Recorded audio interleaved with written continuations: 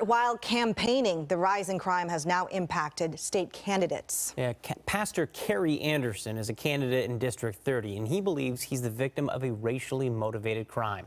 Fox 13's Alejandro Guzman spoke with the pastor who, despite being shot, has a pretty surprising message. The first thing we heard was the crack of the gun. The next thing I experienced was the pain in my hip. It was midnight when Pastor Carey Anderson was placing his campaign signs with a volunteer along Star Lake Road in Auburn when this random driver comes by and just begins to shoot. The 63-year-old candidate for District 30 says it happened so quickly. He recalls a driver rolling down his window and firing a BB gun, striking him at least twice. This was a BB gun this instance, but what if it had been a real gun? I could be dead. Pastor Anderson says he's fortunate to be sitting here with us today. This is not an isolated event. I feel that it was motivated by hatred, and I feel it's a racially motivated situation. The reason behind the shooting, unknown. It could have been several things.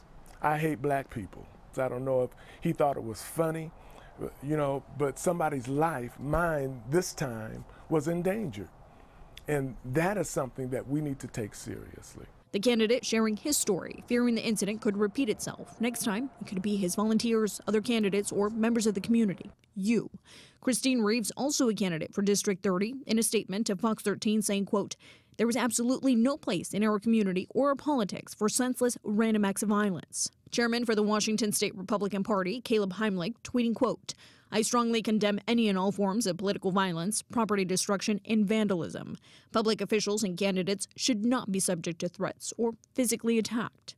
Pastor Anderson says while attacks like this one might cause candidates to get creative with their campaign, there is one message he wants to share with his aggressor.